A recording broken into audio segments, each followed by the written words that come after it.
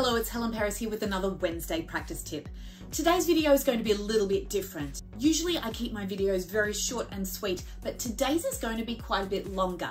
Last week, I talked about processing time. Now today, I'm going to actually show you what practicing with some processing time actually looks like. I have found in my students, most of them don't take quite enough time to truly process the information.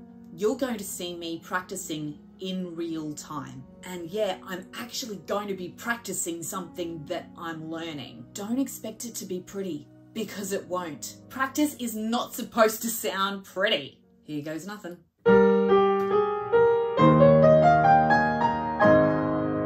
I'm actually sight reading this part of the piece.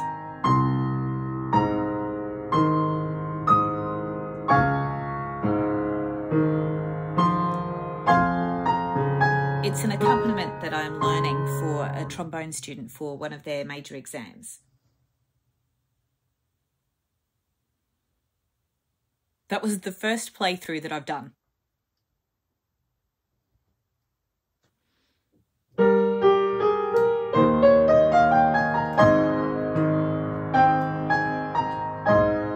Okay, so what I'm doing here is I'm trying to figure out exactly what the problem is.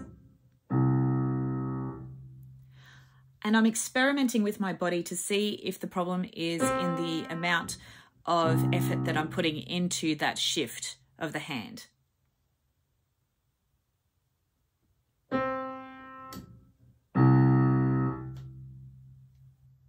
So you'll notice how much time I'm actually spending in between each repeat. I'm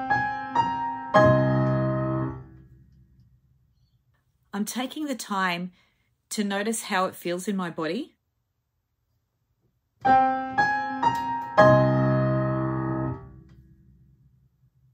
And to assess whether it sounds how I want it to sound.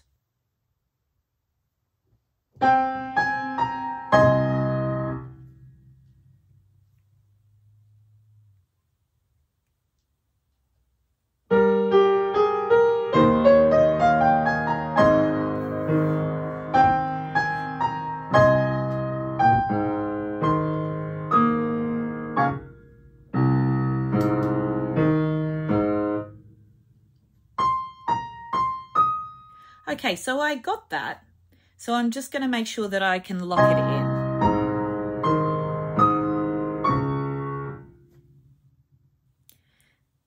And you notice I'm taking that time to make sure that it's secure.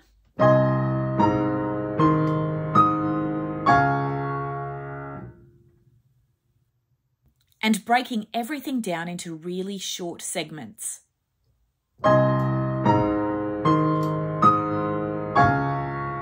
That gives my brain only a small amount of information to process at a time. Sometimes having a little wiggle is useful.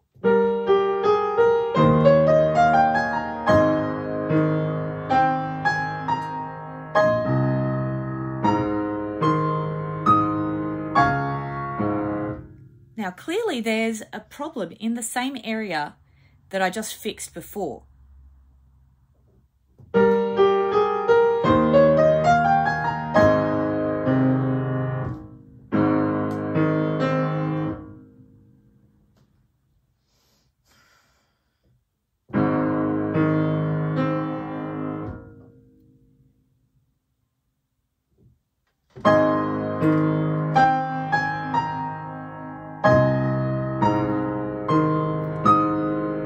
See that my body isn't really quite aware of exactly what it has to do yet because I'm just learning this piece for the first time.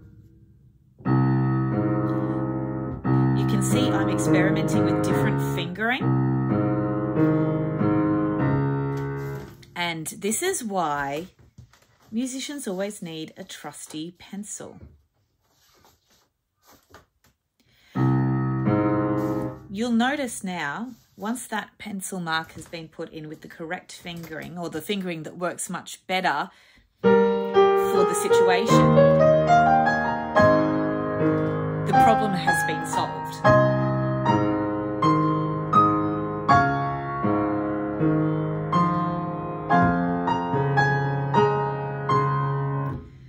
So I know that the problem's been solved now, so it's a matter of making sure that my brain can process that little piece of information.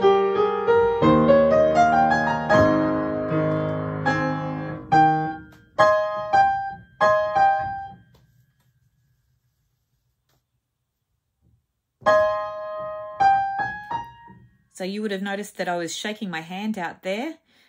That's because I realized that I wasn't giving myself processing time. I was repeating and repeating, and I had to stop myself from getting into that cycle.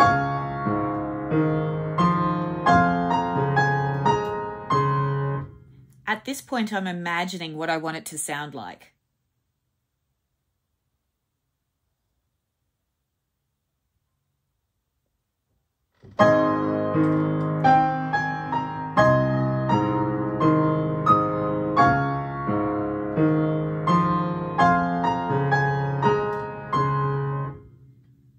I'm thinking about the phrasing, I'm thinking about the tone that I want to make.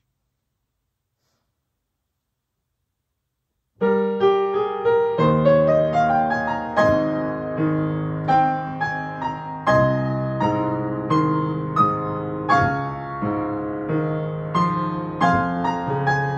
you can hear that now it's starting to sound a lot more musical than how it did at the beginning of the session. You don't realise quite how much time you actually need in between repetitions to really get a sense of exactly how it needs to feel in your body until you see somebody do it. I hope that my demonstration helps you to better understand what I mean about processing time and to then incorporate that into your own practicing. Happy practicing!